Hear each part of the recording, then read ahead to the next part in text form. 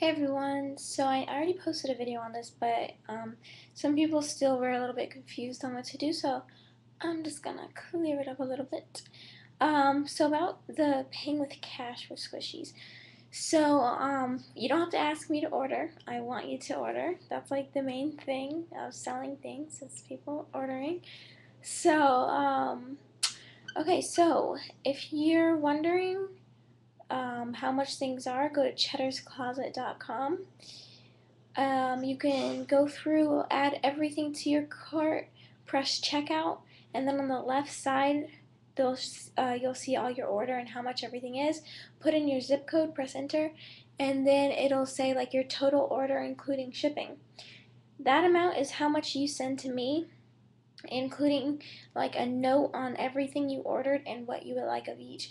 Now I can't reserve anything for people who pay with cash, because say like you want a green squishy but you pay with cash, but someone, even though you say you send out your mail on Monday, but on Wednesday I still don't have your mail, obviously, because it's only 2 days.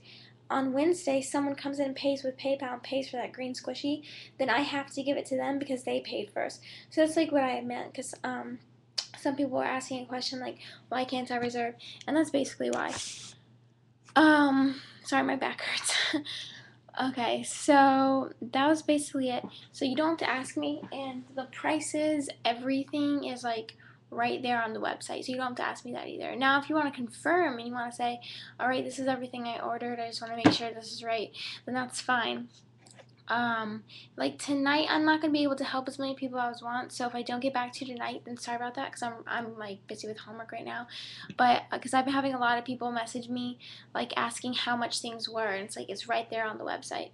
So sorry if I'm not being very helpful tonight. Like, I'm trying to, but I am having a hard time getting to all my messages and stuff. So if I don't reply back, I'm really sorry, but I will reply back either later tonight or tomorrow morning or something. So I'm sorry about that. Just want to let you guys know that. But yeah, if you have any questions about if the price is right, then go ahead and email. If the price is right, then go ahead and email me. But I just want to let you guys know that I'm not trying to be mean if I don't reply to you right away. So sorry about that. Alright, so that's basically it. Just want to clarify that. Bye.